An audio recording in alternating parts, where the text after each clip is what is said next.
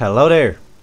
So, by the title of this video, you might just notice that I found a way how to obtain the steel meal T-51 helmet.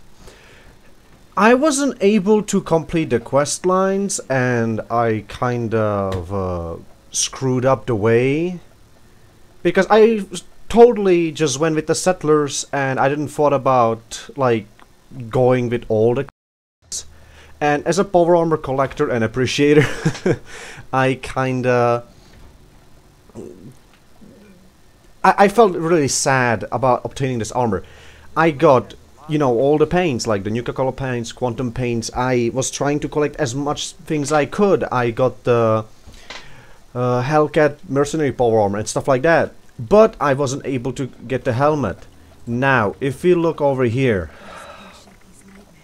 I have two of them. How did I obtain them? There are some ways which I know two of.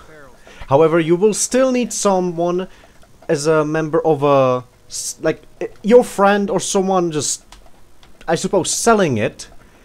The first how I got to know about this is actually someone selling it on the market for like 30,000 caps, and I was like, "You're kidding," because I probably knew I could get the item somehow myself, but yeah, I could not. I was a low level back then, and then I was really sad because I could not buy this stuff and or this helmet.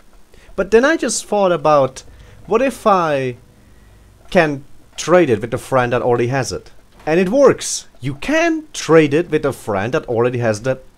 It's not actually, it's a paint job. It's in-game paint job. Some of the paint jobs, if you drop them, they just disappear. They just get removed. However, for some of these things, you can trade them. And as well, if you got a friend, I mean, or if you are that one guy who got this paint job and you're in power armors, you can do us a great job. And you can go to armor and actually, you can sell them. It's yeah, it's a good deal. There's only one downside. You can't learn the paint anymore. You learn the paint job as you get the item, like during the mission. It's like with some raider, rara, I don't know, some little kid just trapped in a steel mill, a Grafton steel mill or somewhere. That's why the helmet is called like that. Yeah, it just really sucks. You can't learn the paint job. However, you can still obtain the helmet, and I personally kind of like it. I mean, I like the helmet itself. I mean, if you look at it, it's really just unique. It looks really unique.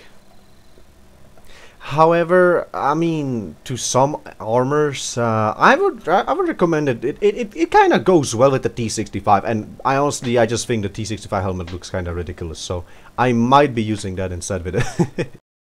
But yeah, that would be how to obtain the steel mill T-51B if you already kind of screwed up the whole reputation thing or the quest line with the raiders.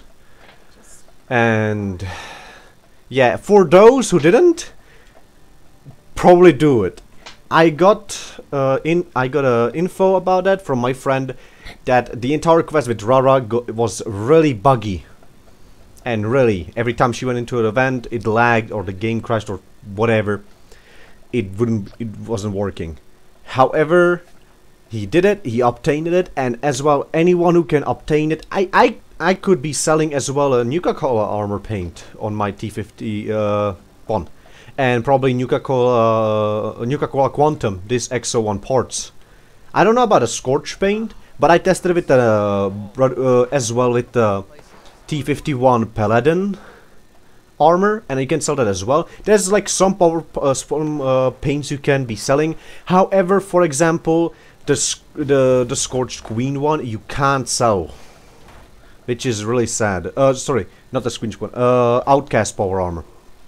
So that's kind of sad. But yeah, there's lots of plans. It's all up to you to find out which you can, which you can't. But yeah, that's the way how you can do it for T-51. So